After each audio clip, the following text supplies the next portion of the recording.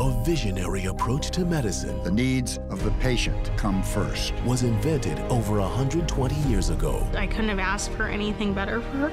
I've got another 25, 30 years in front of me for sure. Faith, hope, and science, those three things are absolutely critical. You are never alone in your efforts to find an answer to that patient's problem. Ken Burns presents The Mayo Clinic, Tuesday, September 25th at 9/8 Central, only on PBS.